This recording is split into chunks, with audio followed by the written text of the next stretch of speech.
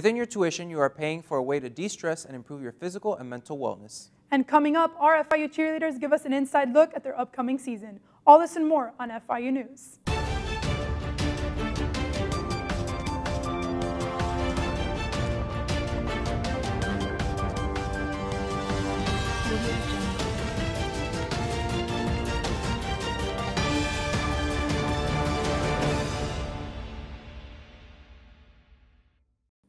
Good morning, FIU. Today is Thursday, June 14th, and I'm your host, Carolina Caputo. And I'm Rolando Alvarez. And first, we'll go to Fernanda Zarada, who has the inside scoop on the new Radcliffe Incubator on FIU's Biscayne Bay campus.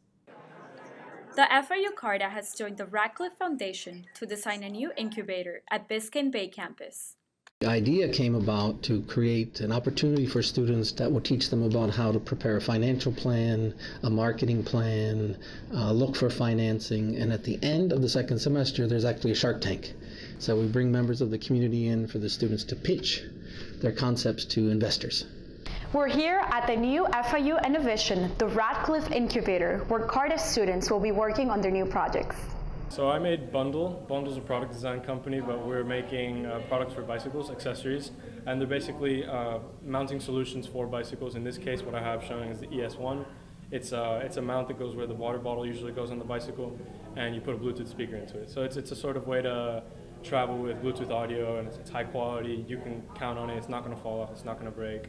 And yeah, I made it for myself. It's something I wanted to have on my bike, so I have fun with it. I'm hoping everyone else does too. The Radcliffe Incubator is going to foster even greater creativity and, more importantly, products that can go to market. Products that are of need on one hand and that help to generate employment for people on the other. Mrs. Radcliffe is proud about her partnership with FIU. We just love it down here. I think that it was at the right time for us at the Radcliffe Foundation. It's unique to us. It fits an area that we have not been involved in before. I'm Fernanda Zarati with FIU News. Thank you, Fernanda. It's great to see that FIU is making strides to help improve their students' college experience. About college experiences, many students aren't aware of the massage options we have available on campus. Our reporter, Belen Leon, has more to the story. The massage therapy program offered services twice a week last semester, while today it is available 4 times a week with more than 32 daily spots to fill up. And it was my first time doing a massage, and I really benefited because it's like a stress reliever, so in between my classes. So I'm definitely going to be doing this a lot more. The number of students to get the massage services has increased by 70% compared to last semester, just like the availability to get more appointments during the week. The services are paid through the health fee tuition, reason why students can use the program for free, while staff and faculty members are required to pay. We have reoccurring students who come in, who calls in and make their appointment week after week after week. Sometimes we have them for their entire time that they're at FIU. I've been going here since my freshman year, and I didn't know about the services up until probably like a week ago. I heard that they just recently went full-time, which is awesome because now I can just walk in, make an appointment the same day, and get the massage. Therapist Sherry Little gets at least 80 students a week, making that about 320 students a month. During finals, numbers of attendees double up.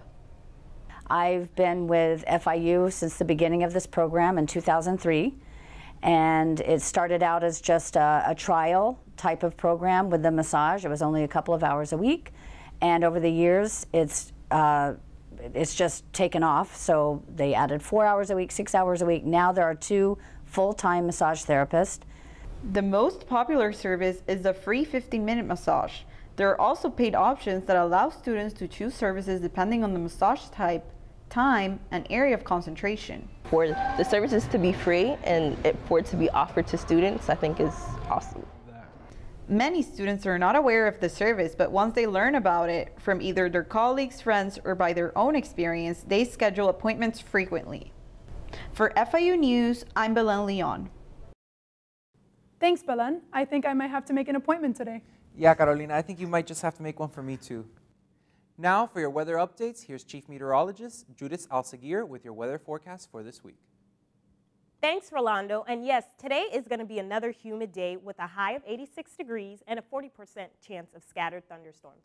So Panthers, you might want to bring an umbrella just in case. For the weekend, we can expect the same pattern of weather, hot, humid, and stormy. So hopefully this won't put a damper on your weekend. But if you have to stay home, make sure you have a full pantry.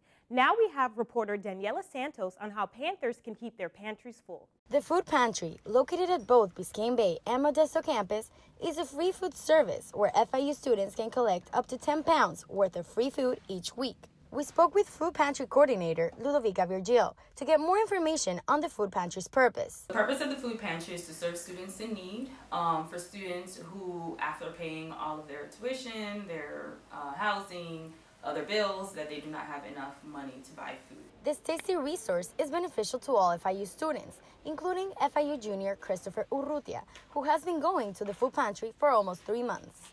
He explains how he heard about the Food Pantry. A friend of mine actually referred me to come here. He said, just pass by, don't be nervous, just walk in, they don't really care, everybody's nice.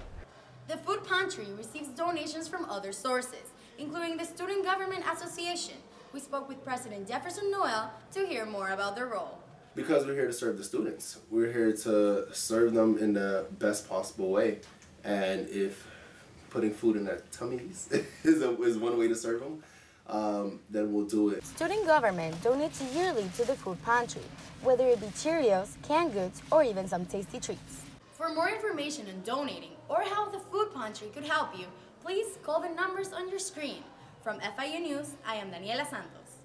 Thankfully, it's summer, and maybe we can relax a little, unlike most professional soccer players, because it's World Cup time. That's right, Chris. The World Cup is officially underway with Saudi Arabia taking on the host country of Russia in the national capital of Moscow.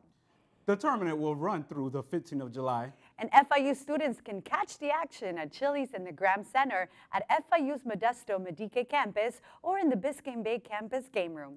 Also, it has been announced that the United States will be the host country for the 2026 World Cup. Hopefully these 8 years go by quickly. Make sure you keep up with all the action going on in Moscow this summer, but don't neglect your classes. As summer A comes to an end, one thing that just started is the FIU cheerleader season. So let's take a look with our reporter, Alexa Roth. In preparation for the upcoming season, FIU Cheer aims to compete and make a run for a national title. The Panthers have not won the NCAA College National Championships since the 1998-99 season. I do feel like all the athletes that are in our program, whether it be FIU or Top Gun, we do a pretty good job at teaching prioritizing and time management. We really do encourage athletes to make timelines for themselves and be realistic about your commitments and what you can handle. Cheer was not part of FIU's program until 2013, and since then, Panther cheerleaders are looking forward to getting better each season. 10 out of 20 athletes on the FIU competitive cheerleading team are both Top Gun and FIU cheerleaders. Let's see how these students balance both teams and are preparing for this upcoming season. I'm really trying to focus on making sure that I'm making healthy choices with, what I'm eating, putting into my body. So at FIU, we spend all summer focusing on training for the sidelines and the games, and then come January, we spend the next couple of months after that preparing our routine for competition in April. I have different coaches and different teammates that I have at FIU, so I get a different environment of learning at Top Gun that I can also take and transfer to what I do at FIU. Normally I would have practice on the same days, so I would go from cheering for FIU for 3 hours to then driving here, have a 30-minute time slot to drive from FIU to Top Gun to then start practice as soon as I get to Top Gun. Make sure to look out for your Panther cheerleaders this fall. I'm Alexa Roth for FIU News. Well, that's all we have for you today. From FIU News, I'm Carolina Caputo. And I'm Rolando Alvarez. Have a great day, Panthers.